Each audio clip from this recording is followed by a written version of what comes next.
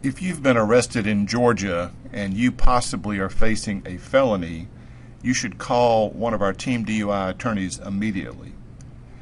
Many people call to ask us, is a DUI a felony? Well, it can be. Ever since July 1, 2008, Georgia passed a law that said that certain repeat offenders are felons if they're convicted.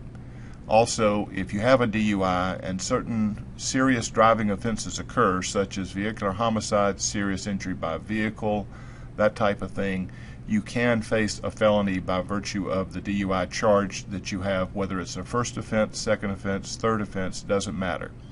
So why not get a free consultation with one of the DUI attorneys with Team DUI? They've been hand-picked and on average have about 20 plus years of experience.